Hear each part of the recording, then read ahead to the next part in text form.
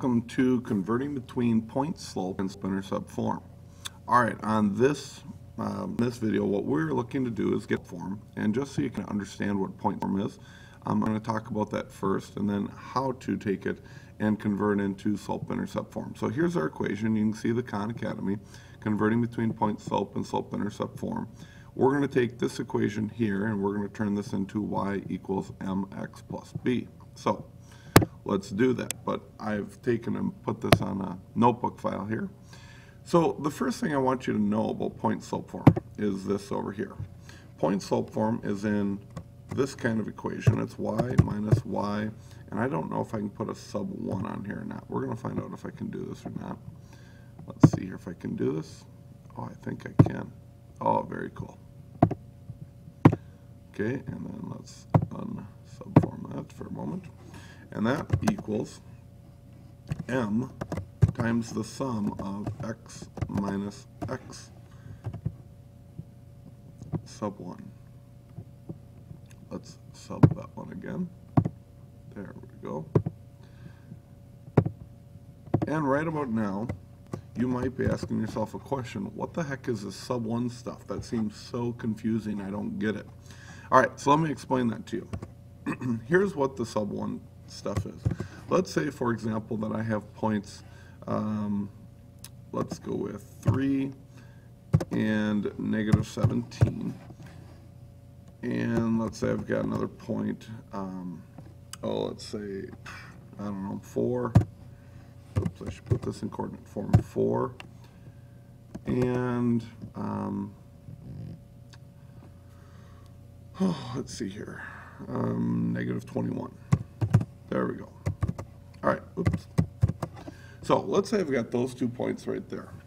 Now, you should understand, and hopefully understand, that this first coordinate here, the 3, is an x coordinate. The next coordinate over here, the negative 17, is a y coordinate.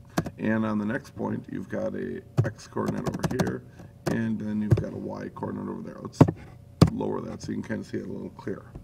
All right, so does that make sense how this is my x coordinate, my y coordinate, my x coordinate, my y coordinate? Well, what you then need to understand is that because this is the first point they give me, this would be a sub 1 and a sub 1, and the second point they'd give me here would be a sub 2 and a sub 2. So what we do is we actually plug in these numbers here, the 3, which is my x coordinate, over here for the sub 1, which actually you can see is right here. X minus 3, which is this coordinate right here. Then we take the negative 17, which is my y coordinate, and I plug that in for my y sub 1 right here. What you can see is now a plus 17. Why would that be plus 17? Because it's minus a negative. So you got to understand that this right here, if I were to take this here, would be minus 17, like so, and when I replace that y sub 1, it would look like that. So then you're sitting here, 2 negatives put together make a positive. So that's how you go from this y minus y sub 1 equals m, which is your slope, times x minus x sub 1. And you get to this. This is what's called point slope form. So now, what's the first step we do in this one here? First step I do, oops, there we go. First step I need to do here is I need to distribute this negative 4 right here with the x and the negative 3. So what does that look like? Y plus 17 equals negative 4x when I multiply the negative 4 by the x.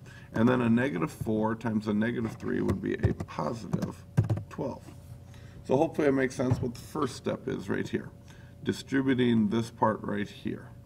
So now the second part is I need to get this into slope-intercept form. Do we all remember what slope-intercept form? Let's move that over here. Slope-intercept form again is y equals mx plus b.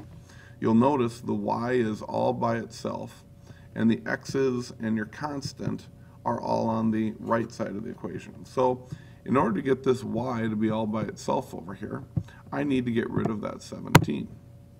So then the second step of this is I've got to subtract 17 from this side, but whatever I do to one side, I must do to the other side.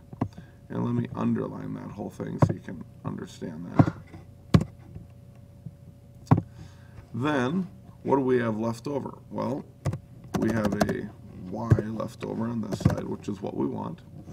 The minus 17 does not combine with the negative 4x because they're not like terms, so it's just negative 4x. But the positive 12 and the negative 17, we add those together and we get a negative 5. So our answer here would be y equals negative 4x minus 5. And that answer, if you remember right, oh, let's see where my Khan Academy is. There it is. So if you remember right, here's my Khan Academy, the original. I need to take this answer of y equals, let me move it down below here. There we go, we should be able to see this. I need to take this answer here, the y equals negative 4x minus 5, and put that right here. Well, y equals, I'm going to put a negative 4 right here, and a plus a negative 5 right here. So I'm going to do that. Negative 4 times the x, so you don't have to put the x in there. And a negative 5 goes right here. When I enter that, hey, I get the right answer. All right, let's do one more example here. Here's what the equation is, and so we got to write this equation down. Let's pull this up here, and we'll do this right below here. So I'm going to type this in, y plus 6 equals negative 2 times the sum of x minus 2 right there. Okay, so hopefully everyone can see that's where this equation is exactly the same as this equation. So let's solve it now. So the first step, as we said, is to distribute this negative 2 right here. So y plus 6 equals negative 2 times x is negative 2x. Negative 2 times negative 2 is a positive 4. So now we got to this level. And again, we said we have to solve for the y. We've got to get the y all by itself. So in order to get the y all by itself, we have to do the opposite of add 6 to y, which is subtract 6. Whatever I do to one side, I must do to the other side. Hopefully that makes good sense.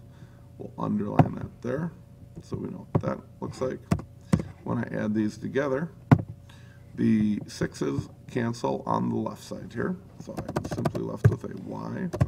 On the right side, the negative 2x will stay because I cannot combine that with the negative 6.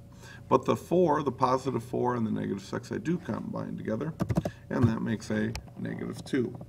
So this equation right here results in y equals negative 2x minus 2. So we're going to take that answer. Oh, it doesn't quite show up here. I can make that work, I think. We're going to extend the page a little bit. There we go. So I can take that answer there, which is my y equals mx plus b, and I can put that in here. I need a negative 2, which comes from here for the slope, and then I need an additional negative 2, which is also, in this case, the y-intercept. So negative 2, and we've got our answer. So hopefully that makes sense on how to do the converting between point slope and slope-intercept form. Hopefully it's not too difficult and you guys can master that quite well. If you need to take notes on either the first example or the second example, there they are for you. And hope you have a great day and master this Khan quickly. Thanks. Bye-bye.